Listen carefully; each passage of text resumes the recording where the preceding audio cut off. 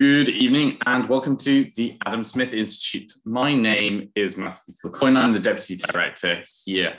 Tonight, we are joined for an extraordinary session of our webinar series for something that's a little bit out of the usual. We look at UK domestic policy, but one of the remits of Adam Smith is international trade.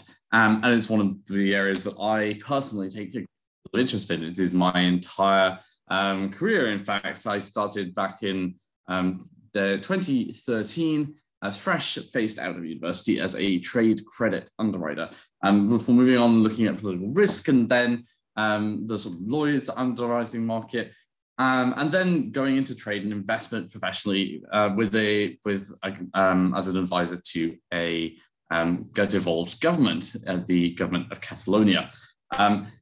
Knowing how separatists necessarily may think, and how independence movements may think within a wider context of trying to increase investment, whilst also suggesting that you're going to introduce constitutional questions, is something that I really, really enjoy with the sort of on an academic level, but has very real applicable terms for the United Kingdom as well, with Scotland, as well as Northern Ireland and the Republic of Ireland, as well as Wales.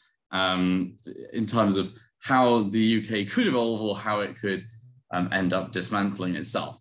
But tonight, though, the wake of the Brexit vote hasn't led yet to the FPPE nightmare scenario of all of the parts of the United Kingdom walking away from each other, but instead to the UK acting as a singular unit, to looking at how it can do deals around the world, that global Britain moniker. But how realistic are these deals? How much opposition are we likely to see faced both within the UK and also externally within the UK? And why is it that we put so much store by them? And what do they really mean in practice? So we're going to be discussing the likely first deal that the United Kingdom will sign. The country that was the first out of the blocks to congratulate the United Kingdom for having left, and the one with the largest number of Brits diaspora currently anywhere in the world, which is Australia. Although it's one of the furthest countries away from the United Kingdom, it has over 1.2 million Brits who are living in good levels of conditions, at good levels of housing, sanitation, and often in many respects better qualities of life than our own here in the United Kingdom. So we're going to be discussing this with our very own Matthew Lesh, who's wearing both his ASI hat as well as his Institute of Public Affairs hat in Australia, and also the author of the book Democracy in a Divided Australia. Matt, have I plugged your book well enough there? Thank you very much. Oh, you're muted. You've muted yourself. This is very odd. I should be unmuted now.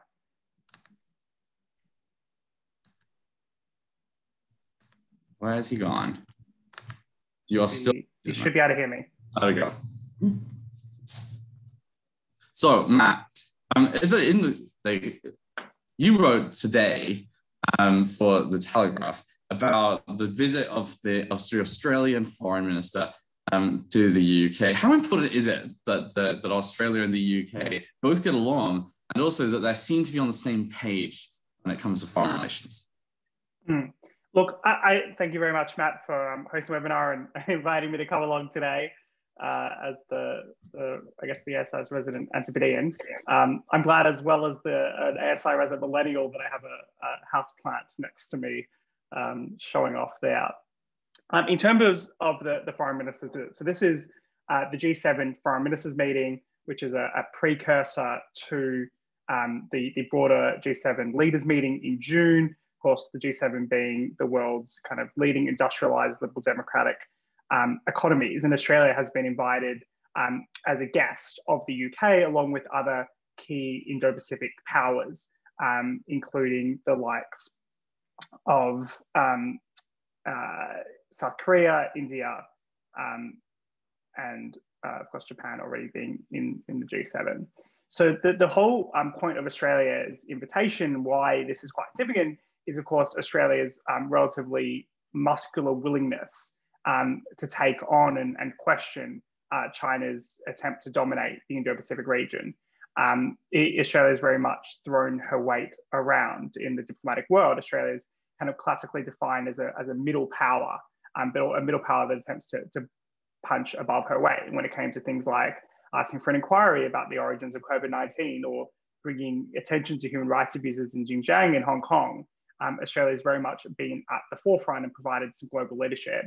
And being at that top table today at the G7 Foreign Leaders meeting is extremely important for Australia. It's extremely important for the UK as well, as a kind of close ally. And as Australia is a very close friend of the UK in the region, who's got a lot of understanding of the dynamics and has been thinking about this issue, particularly the rise of China, for quite some time.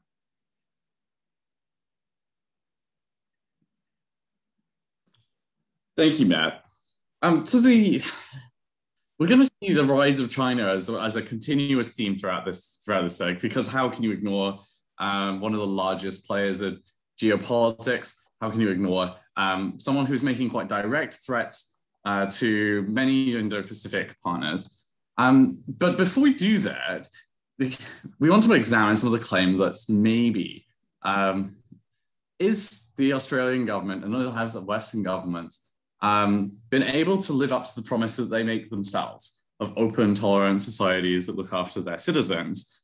And Latika, you've been working for the Signal Herald, The Age here in London, and you've seen actually a side maybe of the Australian government that is not necessarily told. We know that there've been sort of hostile reactions to migrants to Australia for many decades, and questions of undertones of racial bias and so on. Systemic racism, institutional racism. But now we've seen the idea that actually, if you're an Australian citizen living abroad, you have very different rights and claims and responsibilities than Australians in Australia themselves can claim. How much is the level of feeling of like fairness is there within the Australian communities living abroad about how much they are valued as Australians right now? Yeah, I think this is a really important issue, particularly in the context of our relationship, the Australia-UK relationship, because as a diplomat once said to me a couple of years ago, a British diplomat, when I was working in Canberra in the lobby or the press gallery, we call it there, he said, what do you think the strength of the UK-Australia relationship is? And, I kind of hummed and ahed, and he looked at me and he said, the strength of our relationship is the people-to-people links. Always has been ever since basically you went into Europe and ditched your trading relationship with us and forced us to find new markets, mainly in China. And there are more British people living in Australia than people from any other country. The second highest migrant overseas intake is from India. So Australia's always been a very proud multicultural society. If you ask any politician, Liberal or Labor, what they think about our multicultural record, they will tell you that we are a successful society. But come the pandemic, that's being really put to the test, because what the Australian government did at the outset, which I think was a very good move, was move quickly on the borders. They used their island status as their top defence. They closed the borders, not just in, but also out. So no Australian can actually leave the country unless they get an exemption. Now, what this has created is a bit of a problem, because for the duration of the year since the pandemic really began, Australia sought to cap the number of people who can come into the country each week because they need to quarantine them in hotels. And so that's led to tens of thousands of Australians being trapped abroad. And the other issue, of course, is that a lot of Australians aren't necessarily trapped. So Matthew and I are a good example of this. We don't necessarily need to get home, but we know we can't. Or that if we had to in an urgent rush, say our family member was sick or something, we'd have to pay tens of thousands of pounds, spend the 2 weeks in quarantine and pay a further $3,000 for that. Now, last week, this approach, which enjoys huge public support in Australia, went a real final step, and I think a step too far in some people's minds, in criminalising citizenship. They've actually said that they will jail or fine anyone who comes directly from India. It's been classified as a high-risk country. It's the first country to be classified as high risk, despite the UK's outbreak and the US's outbreak being very strong over the winter here. And they've made this threat, which is extraordinary. and I do think is going to cause a long-term scarring of Australia's relationships abroad, and also some kind of underlying concern amongst the international community. I don't think you'll ever get a situation where people will say out loud what they think about what Australia is doing. I think everyone sees that pandemic requires some pretty tough and difficult measures, and each country's chosen its own path. But there will be a lingering effect from this. And I think people-to-people links, one of the bedrocks of this relationship, will be one of those things that could suffer.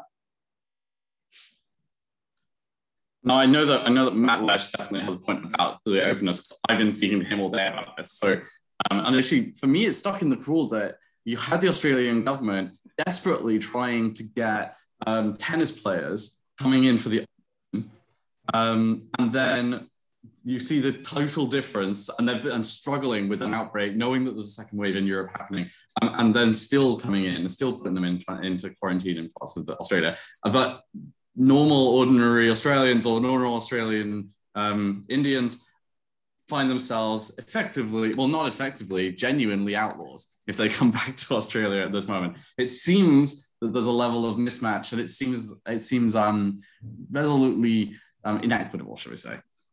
Yeah, it shows stuck in Matthew. quite an extraordinary position, which they've done quite well in, let's say, Act 1 of the pandemic, which is stopping the viral spread around the country.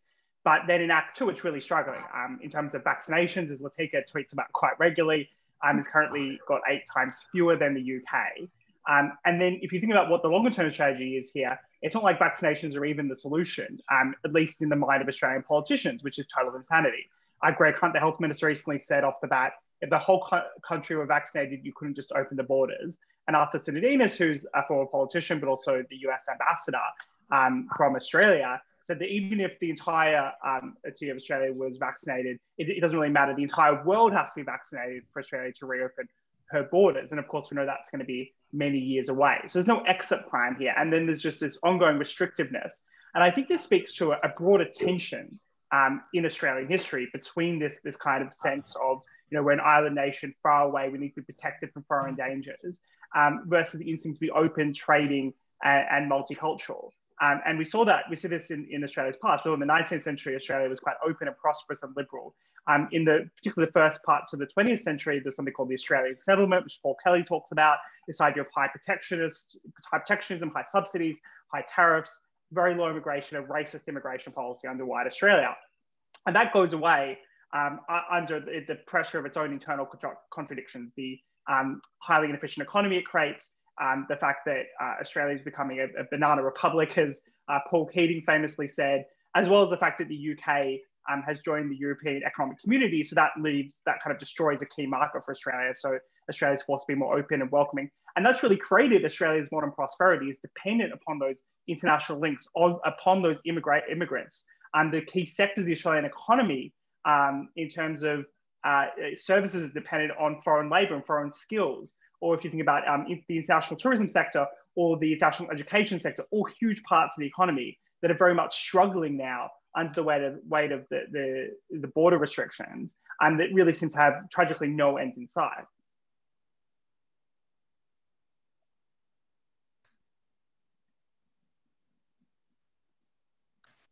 And Latika, do you think that that's right there? Or is that the modern Australia that you recognise, or is there some rose-tintedness to the neoliberalism that Matt espouses as well? I think it's important to say that at the heart of all this, Australia is pursuing a very different scenario in how it deals with coronavirus than most of the rest of the world. And that is an elimination strategy. So it's not as though Australia is fearing one death, they fear one case. They lock down entire cities for days over a single case. And that has led to a real resistance to taking up vaccines, because as they see it, they don't need a vaccine that will only mitigate coronavirus when they've done even better and eliminate the virus. So it does really put into an interesting tension in the next few years about how it squares what Matthew has been describing there, which was really opening up the economy under Labor and Liberal governments, mind you, and then wanting to remain an open, prosperous nation. Now, I think Australia actually will make the decision to give away a few of those key industries. I think international students won't be hanging around and looking at Australia much longer. A story I'm writing for the Sydney Morning Herald right now, for instance, is around a Pakistani student who's one of thousands who has been trying to get back into Australia for a year. Now he's in his third year studying business accounting in Melbourne. He's going to apply to Britain to finish that uni course and get a credit. And I think the UK, which had a record number of foreign enrolments this year in its universities, is going to be a big winner from people who might otherwise have gone to Australia. So I think the Australian economy the Australian public actually, I think, will make a decision in the short term to sacrifice some of those sectors. And the reason why it can do that is because we're enjoying massive iron ore sales to China. So the economy in Australia is going gangbusters. They can all socialise. They've been going out. They've been going to nightclubs. They have the few odd lockdowns in these cities. But for the most part, they've been having a pretty good life, looking at us the last year and thinking they're living in hell. We don't want that horror show. And if this is the price, then it's one I'm willing to pay. The danger for Australia, of course, is in the long term, because if China, as we were discussing before, does find an alternative source for iron ore, which they haven't right now, but if they were to, that would put Australia in a really vulnerable position that it's not ready to deal with. Of course, Jeremy, you've just started at the a brand new think tank, so I'm going to let you tell us all about that for a second. But the rise of China poses all sorts of long-run issues for Australia. Not only is the level of dependence a question, but the question of whether it's desirable to have a country of 1.4 billion people so predisposed to a singular contract, to a singular supply of iron ore that is not within their sphere of influence. And we know that President Xi has made very large-scale moves into its quite mercantilist rhetoric about decoupling the Chinese economy from international markets while increasing the reliance of international companies on Chinese domestic production. That's exactly the same for iron ore as it is for any other product. He basically wants to make everybody else's companies dependent on him, whilst also not making any companies, any key industries dependent on anywhere else. It's exactly the same economic policy that the Qi dynasty went for all the way back, and the Ming dynasty explicitly went for as well. This is how are we to be surprised that China has decided to revert to type, or is this a new era? And how much of a threat should Australia really take from it? And should we be preparing, as the Australians seem to suggest in the Times this week, for all-out war? Yes, it's quite a fascinating situation between between Australia and China in terms of trade.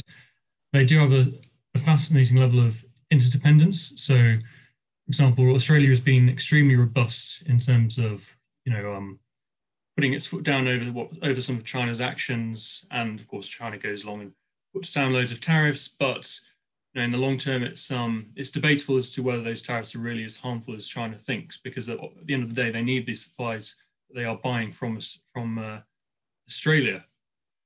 And we are entering a period of really enhanced systematic competition between, the free and open world of the UK, Australia, the US, several other countries in Asia as well, like Japan and South Korea, and those more hostile revisionist states such as, China and Russia, for example. And China is doing the sort of thing it's done previously in history, and really, like you say, reverting to type and attempting to, it's effectively attempting to become the new hegemon in East Asia, which of course, at present, the US still sort of retains that title, but it's doing its best to change things, and it's not really in the interests of anyone else in the region. And that's why you do see a certain amount of solidarity from other Asian states, not just Australia and South Korea and Japan, but also ones like Vietnam and Indonesia, for example, who are fighting to retain their interests. I mean, I think talk of the banging of the drums of war it's a little bit sensationalist, but you can't discount that as a possibility in the future, because we have almost entered what is a form of Cold War, if not the same as the previous Cold War, by the academic definition of Cold competition between states that takes on quite an aggressive tone. So it's very unclear where things will go, but I think it's right that Australia in particular is being very, very resolute in its moves towards China. Enough. And the Associated Foreign Press announced about an hour ago that the European Union had decided to suspend efforts to try and ratify the China investment deal. In many respects, some people see the UK as sort of reverting to type because of its best friends attitude going from the European Union towards the old dominions of the imperial past, so the Kanzuk nations. And also the Five Eyes nations. That's why the Americas added in there as well. That's the security relationship. Obviously, New Zealand was in the news this week because, or the last couple of weeks, thanks to a slightly different approach to China, shall we say, than the rest of them in joint statements against on genocide, on response to Hong Kong, and also responses to Taiwan. Do you see there is a level of optimism do you have about the sort of the UK, the strength of the UK Australia relationship that's very different from that of the New Zealand one or that of the Canadian one? What is it that makes it so interestingly unique? Well, I mean, Australia is unquestionably one of Britain's closest partners anywhere in the world. I mean, like you said, you've got Five Powers defence arrangements, Five Eyes network, and soon we'll have the trade deal as well. So I think when all is said in political terms, there aren't many countries with which Britain has deeper ties than Australia, and the geopolitical situation in Asia in particular is going to keep driving the two countries together alongside other countries.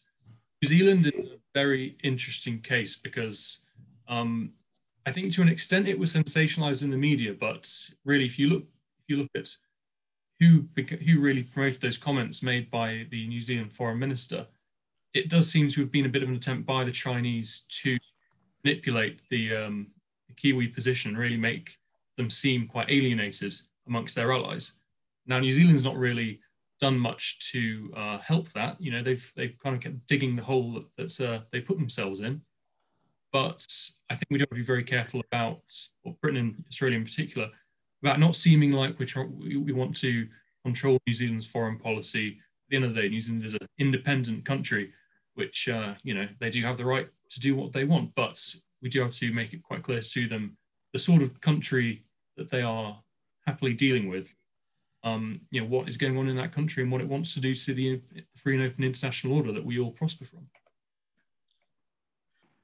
And this is a really interesting question that comes. It's not a question that's come in. It's more of a statement from Catherine McBride, who's for the Institute. Said, "I've just come back from Australia, and as an Australian citizen, I had to prove that I was ordinarily resident in the UK, and I had to sign a form saying that I would not need to return and that I would not need consular assistance outside of Australia. So any citizen who's returned to travel to India would have to sign the same forms and will have trouble returning." Matthew James Wallace, you've just actually paid a small fortune, I believe, for the privilege of being able to have indefinite leave to remain here in the United Kingdom, because we put the strange privilege on the benefit of the ability to be in the UK and paying the UK taxman lots and lots of money. Do you see that as a privilege? Do you see that as a right, or is this something that actually Britain has made rather rudely very expensive to people who quite often see the UK as being literally kith and kin? And is there a way in which actually we could maybe use an FTA, maybe use a new renewed relationship post-Brexit to start removing the barriers between friends and family? Yeah. So before the Home Office, Matt, the other Matt. I'm sending this the other Matt's way. Oh, the other Matt. There are 3 Matts on this call, which is definitely diversity.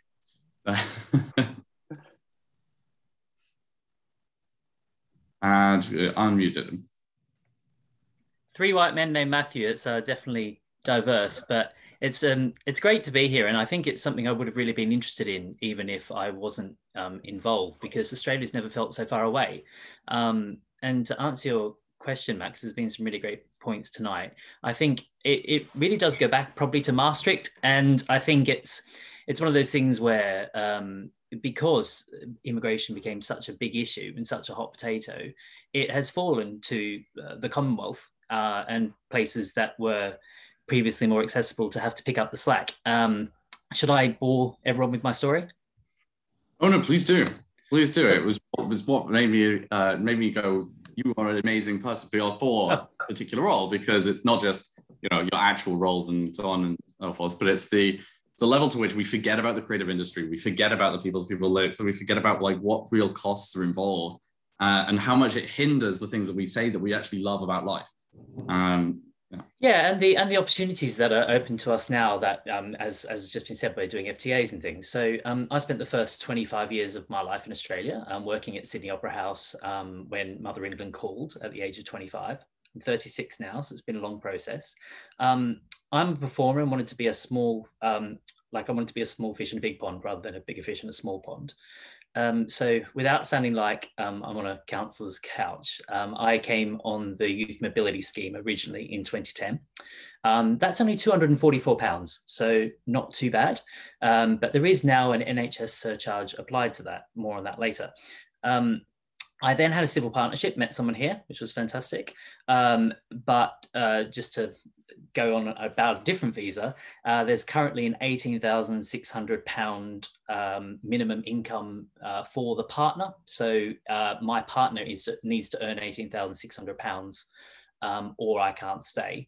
That became a big deal, obviously, at the time. We broke up. When I applied for that visa, the Home Office had such a backlog that I was without my passport for 9 months. So we can bring in the issue with sort of the huge amount of procedural work that having the Commonwealth have to apply for these visas creates. So yeah, just to go on a bit, basically at the end of 2 years after we'd split up, I basically moved back to Australia because I wasn't able to come in on that visa. So I've started on this creative path, which is Tier 1 exceptional promise. That's quite subjective, obviously, exceptional promise. So I had to get a letter on letterhead from an organisation that I contribute to the cultural life of the UK, press clippings. I was luckily able to submit reviews from being in shows here. And I had done a postgraduate at the Royal Academy of Music for £13,800. So that had certainly gone into your economy. The endorsement fee was £456 for me to pay to Arts Council England. The visa was only £152, but then we get to the NHS surcharge, which is £3,120 for 5 years to use the NHS. So that's, we're now five years later, but obviously if you've only gone to the dentist once a year for 5 years, that was an expensive thing at £3,000. And of course, the NHS is the envy of the world, Matt and Latika. Everybody loves it. It's a great thing. And the Australians famously rave about it in Clapham. But we have a reciprocal healthcare agreement with Medicare. So I already am meant to get free healthcare through the reciprocal healthcare agreement. So I've managed to avoid the NHS surcharge on most of my visas. So I've been very lucky. But just for anyone out there who is applying for a visa now, it's moved to £624 a year. The reason you got in contact with me, Matt, was this week I've submitted my application for indefinite leave to remain, which is an exciting time. Because I had to start another visa 5 years ago, I'm on a new path as a creative, which costs £2,389. The biometrics are an extra £19.20, but compulsory. Last time I applied for the visa, the Home Office had my passport for 9 months. And like Matthew and Latika said, you know, I don't feel trapped here. I haven't tried to go home, but I haven't seen my family in 2 years. And if something happens, I want to have my passport to go. So I've paid for the priority service, which will give it to me in 1 or 2 days, but that's an extra £800. And then the appointment to submit the documents is an extra £138, £2 if you want an SMS to let you know that they've actually submitted it after the appointment. So that basically gets me to a meeting on the 22nd of May. Not sure yet if I'm going to be able to stay, but for anyone doing a tally, I think it's ended up about £8,400. So to fund it, you may wish to take the government's advice and retrain in cyber. But if you do, you then won't be granted indefinite leave to remain because you need to prove that you're still working in the same industry. Yeah, it's certainly changed the way in which like Australians are coming to the UK. There are now more Australians in New York than there are in London because there are separate visa categories to go to the US, and it's much easier. So the E3 visa for Australians going to America. And that means that you still have young Australians coming over on a bit of a chance, making it, going to bars and working up like entry-level jobs up through, and basically still having access to the American dream. The UK decided to follow Theresa May's hostile environment on a non-discriminatory basis, so long as you weren't European.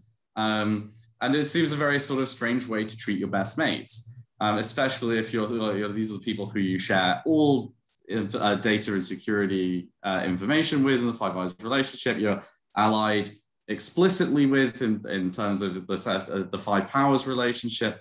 How on earth do we get away with this in terms of like we portray ourselves as being these best friends, but we are also screwing each other's citizens? And let's be honest, also the head of state is literally the same head of state. That's always been my thought. Yeah, I mean, like, it really is. I think because the idea of the young Australian working in the pub was replaced with Europeans, and that's because obviously you had freedom of movement. And I think no one on this call would object to the right to stay for anybody who was already residing here at the end of the transition period. But was there the same outcry after Maastricht for Commonwealth citizens? Because, you know, there is an opportunity here to sort of go back to that Kansak relationship. It must be reciprocal, of course. And I don't think, and Matthew was just talking about the sort of racist policies that have been around in Australia. I don't think that Australia would really approve of freedom of movement. But, you know, it really isn't acceptable to be discriminating against non-EU countries in the fact that anyone who's stayed here after 5 years from Europe gets it for free, and yet it's costing me so much. And Robert, Eagledon just put in a message saying, can we talk about trade? This actually is trade, because people to people links are important. Trade, that's exactly the building block of all trade. It's adding value between individuals and exchange. But most importantly, it's actually a genuine part of the WTO remit, what's known as Mode 4 services, the ability to move between professionals, between also students who have offers. And so another 40 section does count within that trade. So it's one of the things that I actually get sort of like this, my bugbear is the inability of people to move between. Latiga, what is the, like, from your point of view, the other parts of the UK's new trade remit, having left the European Union, having the ability to look at trade itself, that we are no longer just looking at goods when we're negotiating trade, which is what the EU a lot of the time was doing, because it didn't finish its financial markets union, capital markets union, didn't finish its digital singular market, so it wasn't able to negotiate for its whole members on the outside. That actually put the UK at a disadvantage, because our economy was much more based on services trade, on financial services, and so on. And so we were always, our comparative advantage was put to one side, whilst Australia's was very much whilst Germany's was put much more in the center of negotiations, necessarily, because we actually didn't complete the markets ourselves. But the UK can now have a chance to work with the likes of Australia, who have done deals on the things that we care about, on investment, on financial services, trade, on digital, on data transfers, with New Zealand, but also with Singapore and so on, our other strong Commonwealth states, with respect for the rule of law and international arbitration. What can we learn from Australia? And why are we having what we've seen in the past couple of weeks, which is quite like strident antagonisms between Australia and the UK, in public at least, in the papers at least, rather than being genuinely good friends? Is this just us, like, is this just play, or is there a bit more to it in terms of the actual fundamental differences behind the UK and Australian positions? I think that's a really good point, Matt. And I think I would also say, drawing on some of the other conversations we've had so far, is that Australia and the UK must never take this relationship for granted. And there's a couple of reasons and examples that have occurred in the last few months that we can look at. So New Zealand, Australia. New Zealand's noises about the Five Eyes expanding beyond its remit when it's confronting China, with just statements, mind you. There's actually been no action. New Zealand has opted out of making critical statements on China over Hong Kong, for example.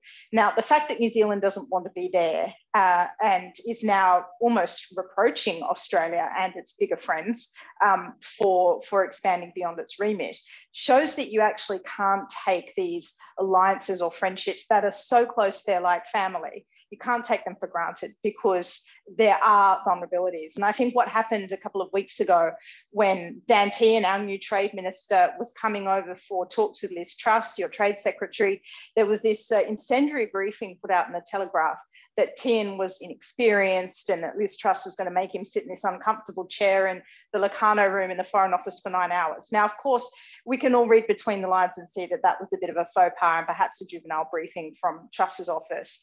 But that had real implications. For a little moment there, the Australians were making it very clear to the British that Dan Tehan, who, mind you, helped negotiate Australia's free trade deal with the Bush administration and is very experienced and is a former diplomat, would happily stay in Europe for a couple more days and not come to London and not work on that deal. Now, as things transpired, the relationship was good enough that Liz Truss could call Dan Tehan, apologise for it, and things were fine. Now, that trade deal, I think we'll see at the G7. I think it will be pretty good on some skilled visas and harmonising of qualifications. You're not going to see freedom of movement ever between Australia and Britain. That is a dream that you can lay to rest as you go to sleep tonight, because it's just never going to happen. And as for the cost of visas, the British will rightly point out that Australia imposed those high costs first. So it's very right for us, I think, to complain. And I'm going through the exact same issue that Matthew's going through to get my indefinite leave to remain this year. It is very expensive, but Australia is very expensive for the British too. But Matthew Lesh, why should the average Australian or the average Brit accept the low level and hostile positions that our governments have taken to migrants for the past 2 decades, rather than the actual liberal approach that we know is very, very, very popular between our two countries, at least? And shouldn't start and the question about whether you have non-discrimination or discrimination in terms of how you treat the rest of the world, as well as how you treat your best friend. The UK, of course, has free movement with Ireland, no matter what happens, because of the Common Travel Agreement. You have the Trans-Tasman Agreement. What's stopping the UK and Australia? Is it just that imperial legacy? Is it just that you don't want to be seen to be is there something there, or is it something just because Australia is so much more hostile to migration now than it was 30 years ago when the Trans-Tasman Agreement was first done? Sorry. Yeah, I think there's a few elements to hesitation. I mean, you've got to remember the fees largely came in the first place because Theresa May wanted to make the governments fewer than 100,000 gold, but of course couldn't do anything about EU migration. And that issue's kind of obviously disappeared now, and the UK can limit migration or control migration or be generous about migration in whatever way she so chooses. I've recently paid for a 5-year visa and gone through the thousands of pounds of NHS fees and visa costs and whatever else. And then I'll, of course, have to do that again if I want indefinite leave to remain. This is Matt's reminder for me to pay that invoice. So yeah, I'm being very subtle here. No, so this is an ongoing issue. In terms of free movement and what Amy's talking about, so I think this hesitation on the UK side, I suppose in that respect, that we didn't just take control of our borders in order to limit control, even if, as you say, Matt, there is quite high levels of popularity for free movement. On the Australian side, that history of a discriminatory immigration system is something that looms large, and Australia is very proud of the fact that it claims to have a non-discriminatory immigration system. And of course, it discriminates in other ways based on skills or income, whatever else it may be. I think there will be, if not free movement, I would expect some kind of freer movement in the forthcoming UK-Australia deal in that respect, as one of the kind of easy wins, in a sense, from that agreement. And I'm hoping that does look at the issue when it comes to fees, because it really has made it, that kind of starting out 2-year visa is really inaccessible for a lot of young people, particularly if you're not going to set up in a professional job, paying thousands of pounds potentially that it adds up to in order to come over here. Just doesn't really work out, let alone the fact that it's very difficult and not that appealing in the middle of a pandemic. In the longer run, I think that issue is going to continue. What I think is going to be interesting, though, is trying to also deal with some of the kind of complex trade issues going on here. It seems like the number one issue remains agriculture. And Matt, you're probably going to be able to speak to that much better than I can. But there's very much a fear within the British agriculture industry and led by the NFU that Australia will be effectively selling lower price, higher quality produce into the UK market, and competing on those terms would not be particularly happy for what is largely kind of small scale British farmers versus bigger scale Australian farmers. Now, they make a bunch of claims about standards that are very complex and largely very easily debunkable. But I think that's going to remain the kind of political sticking point about signing a deal. No, it doesn't mean that there isn't about to be a deal, but I think that's going to be the final issue that needs to be resolved, and is probably going to take loggerheads at the highest of levels to try to fix, because Australia doesn't want to sign a trade deal in which doesn't actually get any market access for something like agriculture. And I think as residents in the UK, we should want more access to British agriculture, to Australian agriculture, and that would be good for the quality of food and the price of food in this country. Quality of food. I like that, Matthew. You are always on a mission to try and improve the quality of British food, because somebody has to do it. It's a one-man job. It's a thankless task, Matt. No, in terms of like, actually, I mean, it was something BBC Country File 2 weeks ago hosted during the middle, just after Prince Philip had passed away, effectively a 20-minute rant about Australian agriculture and how the cattle in Australia were not deemed to be of high enough quality for good British honest cattle farming. Forgetting, of course, that the UK, that the rest of the world does actually remember, both the BSE crisis, foot and mouth, and on top of that, things like the UK's horse meat in lasagna, like beef lasagna scandal. So the question about sort of like whether the standards are equivalent, whether they're held, are just as much, and also, the organizations like PETA, the vegan organization, would say that most animals are treated pretty appallingly. They're just talking about, in fact, degrees of tolerance here. And it's really about like how much you trust consumers to have that kind of approach themselves. Like, if you're basically, what you're saying when you say, well, we're not allowing Australian beef in, is that you're not giving people a free choice to care about the same things that you care about, which is, the income that you're willing to provide to Welsh farmers for lamb or for beef up in Anglesey or in the Highlands. And that's a very different, and like your question there is like whether you are forcing priorities onto people that have free choice. Then is that something, and also, are you getting value for taxpayers? I think, Jeremy, your previous job at the Taxpayers Alliance was constantly looking actually at ways in which the UK could get better value for taxpayers. Australia was very much founded on getting more value out of literally for British taxpayers. And a new start in the new world. Does it stick in the craw, frankly, that you're then told that no, this country can offer nothing of value by farmers that are trying to cut out competition? It's quite incomprehensible, really. I mean, I'm from the countryside myself, so I'm admittedly quite sympathetic to the British farmers that I grew up alongside. But there's got quite high food costs in the UK, and they're increasing very frequently. And I think with the increase of budget supermarkets, I'm not sure the quality is necessarily always rising alongside them. So like you say, I think there's a lot to gain from free trade with Australia and, to be fair, New Zealand, in terms of more meat imports, particularly lamb from New Zealand, I suppose. Yeah, there's a lot to improve, certainly. And Latika, do you think that this is like, we quite often, like, is SPS what we're going to get stuck on? Because it's the one thing that everybody gets stuck on in most trade deals. So it's like, I can imagine, and it's what the EU got stuck on, and it's why the Northern Irish Protocol gets stuck on. And can the UK reasonably expect to get done the Australia deal when we still don't really know what's going on with the protocol? So we don't know what level of benefit Northern Ireland could get, but also what it would do internally if we had different SPS regimes, so different, not just potential, but genuinely different SPS regimes from that of Europe.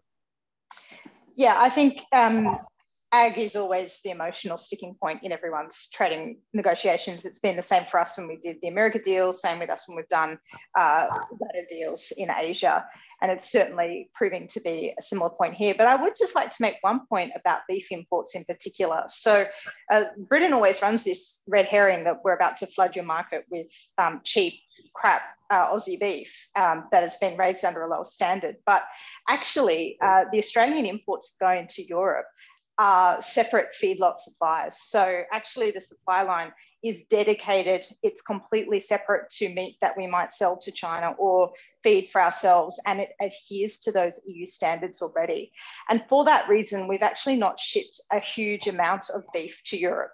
But under the, when you were in Europe, most of that quota actually did end up going to Britain. And the reason why British consumers like Australian meat is because the time it's taken to get here actually helps it age better. So Aussie meat arrives in a pretty good condition. Now, I think that if the British want to quibble about something like that, they've not got a leg to stand on. And also keep an eye out for sugar and things like that, because Australia will be wanting a lot more access on some of these agricultural products that are not necessarily the emotional ones for Britain, but are actually for Australia, and sugar's one of those. So there are some sticking points, but look, I think there's every degree of confidence that this deal is all but a signed deal, and we will see it unveiled at the G7 when Scott Morrison, Australia's Prime Minister, flies here for that leaders' meeting. Yeah, I think there's a pretty high chance of that, Latika. We had basically a bidding war at the beginning of the year, whether it was going to be New Zealand, whether it was going to be Australia. Quite often, geopolitically, Jeremy, I think you might agree, but the trade deals are given as kind of rewards for being friends, and New Zealand is not going to be rewarded. I think it's fair to say for some of the positions, or at least the perceived positions that they've taken over China and the major geopolitical issue that is Hong Kong and Taiwan. So, but I wonder as well for Matthew, going back to the sort of the industries that are sometimes forgotten, the level of complementarity that Latika was just talking about there, that Australian beef actually arrives and it's ready to go. But like, we also benefit from English being the common language. Sometimes the time zone is seen as a massive friction between trade, but actually when you're doing illegal contracts, and we used to deal with this in insurance, we'd leave it with the guys in Singapore, and then we'd go home to bed for the evening, and then we'd arrive back at 8 o'clock in the morning and it'd be done and ready. So it'd be like you actually, that time zone was a benefit to us. Is there a similar complementarity that exists between, like, you know, the ability, the theatre and music and entertainment industry all have the same sort of foundational styles, all have the same kind of like training and expectations, and also all the links with one another. Are we taking advantage of those enough, or are they a bit sort of subsidized in each other's countries and forgotten about the international links and what they benefit? Well, I mean, I agree with you, and I think it's one of those things where, you know, my training in Sydney was the same as Royal Academy of Music here, and certainly when they cast these big musicals, so all the Cameron Mackintosh stuff that's on in Asia, usually half the cast comes from Australia and half the cast comes from the UK, and they meet in the middle. And I think, you know, there's been comments in the chat about trade, and I think, you know, ultimately this is about trade, because we're stifling economic ability by putting all these hurdles onto some people and not the others. So what I would like to see is a sort of test case. I don't have the money for it, but you know, realizing whether we could offer settled status to Australians, you know, because Matthew's just said if he wants to stay indefinite leave to remains, you know, 2389, but for someone else is free, you know, granted settled status is only 65, it was going to be 65, but is only a digital status. But maybe that's something that could be offered to creatives to sort of help that side of things. I suppose the part of that we were talking about, you know, you're getting the same training. Realistically, a lot of regulation is always about trying to get the same outcome. You want the food that you're eating to not kill you. You want the clothes that you're wearing not to combust into flames. And we try and trust regulators as people. We think that they're doing good. And often a lot of the sort of implicit assumption that the citizen takes is that the regulator doesn't want to make things too difficult for businesses to operate, that they want people to live as good a life as possible. What is it about sort of the trading blocks and the frictions that exist between different governments that means that we don't trust friendly states like Australia, like America, like Canada and Japan, with trusting that they're doing right by their own people, so they're probably going to do right by yours as well? In terms of those healthcare systems, is it like a level of patronization, or is it just a way like that lobbies have used to try and cut out competition? And I'll use that to all of you, but like, Are there any sort of extreme examples you've heard of Australians here in the UK that have struggled to get on something that they've been trained for at home? Because I remember, Matthew, when we first met, that the Australian Chamber of Commerce told us that nurses had to come and retrain here in the UK. They had to do a year's worth of retraining in the UK because, you know, British veins were totally different from Australian veins. Maybe the blood flowed a different way down the body. Yeah, nurses is a pretty good example of it. I've had some friends who've been over in the UK for a year or two. They've trained and qualified as nurses in Australia, but they haven't actually bothered retraining in the UK because that process will take many months and it's quite expensive, and they quite frankly already have the skills and they don't feel a need to retrain. As a result, they actually can't practice in the UK. They can't work for the NHS and serve British patients over that time period. And it just creates this huge unnecessary burden. And that's something, again, that can be fixed in a trade deal, is this mutual recognition of qualifications. And I hope we do see some good news on that front. And quite frankly, the Boris, when he went through quite a near-death experience, spoke of two nurses who treated him. Lewis from Portugal, I think it was Julia from New Zealand. And of course, they both helped save his life. One of them had to go through a training course, and one of them didn't. And that, quite frankly, is something that's not fair and not necessary. And it's the native English speaker in a country whose medical system was set up and who uses the same textbooks, does the same training. It's of an equal or higher or same quality, and completely doesn't make any sense to have this retraining. No, Lutika, actually, journalism is one of those industries that quite often is seen as like, you don't need, so long as you've got a good eye for a story, you can get on. But it's a highly unionized workforce with lots of actual good, like huge legal and like liabilities as well. And quite a lot of training that happens behind the scenes. Are there frictions there as well? There's like frictions between coming from Australia, from like ABC or SMH, and coming to work at the UK, either as a freelancer or as a paid up? Not really. I mean, I did a university degree for my journalism training, and I can hand on heart tell you I learned nothing at uni about how to be a journalist. Everything I learned about being a journalist was taught to me by other journalists, news editors, and very, good wise elders in the industry, basically. A lot of it is learning as you go, and a lot of it's your gut instinct. But in terms of qualifications or hurdles for my industry, not so many. But Matthew Lesh is exactly right. There are huge complications for the medical profession, also I think the legal profession, and that is certainly something everybody will be wanting to see progress on in the FTA. I mean, it's an absolute no-brainer. If you consider the international exchanges that we do, and also between our universities, there's no reason why these qualifications shouldn't be recognised. We've got a question here from Eamon Butler. He always gets to ask a question. He's our director and founder. And it's one that's, I'm sure, dear to many of your hearts. Would say, taking on China's use of trade barriers in the attempt to close down criticism, what Australian wines does the panel think that we Brits should be drinking more of? Best recommendation, guys, please.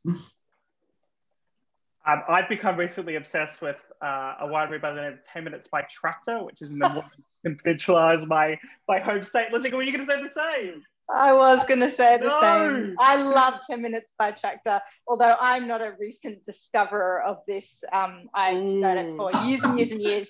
It's one of the best. If you can get your hands on a bottle of Pinot Noir from the 2015 Estate Pinot Noir is my personal favourite.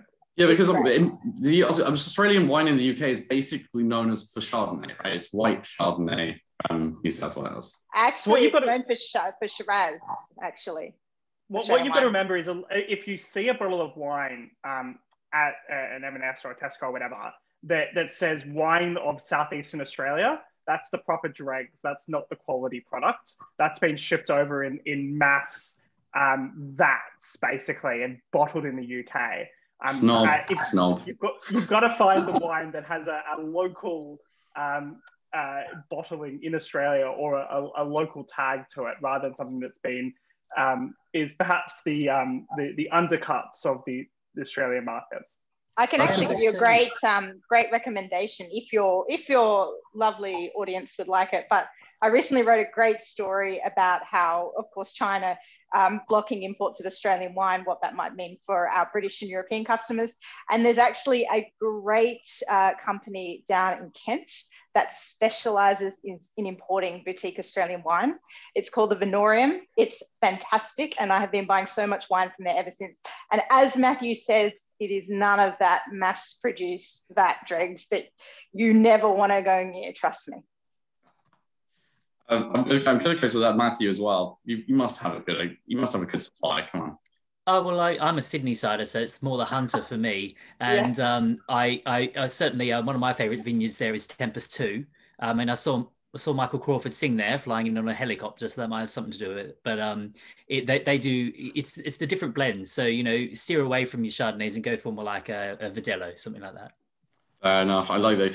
My father, by the way, used to have a role in the mass importation and bottling of Australian wine. So I will defend to the hilt the right to Britons to have a £3 bottle of wine from Australia rather than having to spend £5 on a bottle of Plonk from France.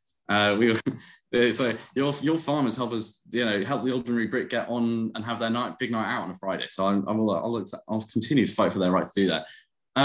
We get the Morgan Schondermeyer asks us, what can the UK learn about Australia's relations with China? A bit more of a grown-up understanding of Chinese power play.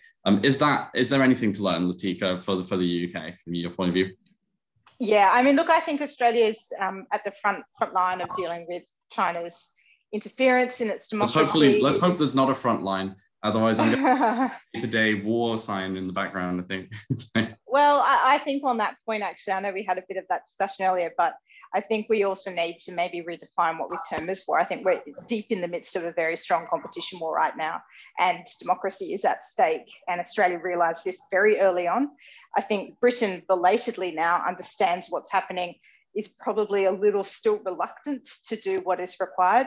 But I think in a couple of sentences, the main thing that the West can learn, or Britain can learn from Australia, is we need to do it together. So if one country is picked off by China, as we are seeing perhaps with New Zealand in the Five Eyes, it creates huge vulnerabilities. China doesn't have alliances, we do. That's our strength.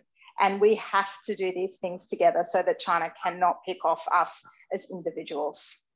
And Jeremy, I wonder, just before we finish, I'm going to give you the last word of this, but the UK, long run of history, the reason why the Chinese went for the Belt and Road Initiative is because China has been isolated historically from the lack of the trade relationships that it's had for the past few hundred years. A very aggressive, antagonistic, and very much sort of friction basis of dealing with all their neighbors at once isn't going to change that, is it? Whereas the UK's re-engagement with India, in fact, like part of that with the Australias as well as America as well, linking up India as part of the Western Alliance effectively, is a very long-run sort of engagement process for the Western states. But it's one that fits within the sort of like the containment strategy for China as well. How do the UK and Australia use that with other parts of the world, and like how do we end up so that we end up without with both of our aims of both a pluralistic, open, tolerant, and liberal world, where that we are actually not sidelined by the likes of China, but actually leading an international coalition of prosperous states. Well, I think China did used to have quite a good press for BNI, but it has been reversed quite a lot in the past couple of years, certainly. I think the UK and Australia, and also has to work with other countries, largely in the OECD, but a bit more reluctance from some of the European states. They just have to work to keep funneling investment into these countries so that they don't really need to become so plugged into Chinese debts and end up in situations like in Ceylon or I think Karachi, where they're essentially China is ending up owning swathes of cities. So is the UK, Australia, etc., the Five Eyes in general, need to keep being really active and using things like international development is actually something they can use quite effectively in this way, to not really use it in such a broadly philanthropic way as has been used in the past, but really being more targeted with it because ultimately these countries that will take these BNI projects, these projects won't work for them in the long term. So we do need to be prepared to, spend a little bit of money and get some investment into these countries, or at least help direct investment from the private sector into these countries. Yeah, and I think that final point I was sticking in, that quite a lot of, when we were saying that regulators face exactly the same challenges, we're all facing several layers of global challenge, whether it's climate change, whether it's how are we going to feed a growing population, how are we going to use scarce resources. And part of the sort of benefits of globalization is about having as many people as possible in their own ways, having ability to input into that, and knowing that not everybody, not one single person can know all the things in an economy and all the moving parts all at once. And that the benefit, therefore, of all of human beings having the ability and agency and also resource in order to make best for themselves gives an aggregate better response for the whole of society. So there's a genuine good, huge debate being had about whether a monolithic state-led economy in the Chinese system can deal with these kind of challenges, or whether, like climate change and so on, or whether actually the ingenuity of the sort of free market system, getting individuals involved, enterprise and innovation, are at the heart of it. And India and America and the UK getting back together in terms of long-run support for innovation and entrepreneurship, I think bodes well, much better for and Australia, therefore, a part of that too. And it's that kind of forward-looking relationship that is about people-to-people links. Those people-to-people links that we were talking about in both the creative industry and about financial services and about legal services. All of it plays very nicely into one another. And so on that lovely bombshell, and actually we are going to help save the world, but in our own small way. And often to our own benefit. Thank you very much for all of you joining us home, and also thank you to Matthew, Jeremy, and Latika for yours. Latika, I realize I kept you beyond time. You're off for dinner. I have to let you go. Thank you so much, and good evening, and we'll see you next week.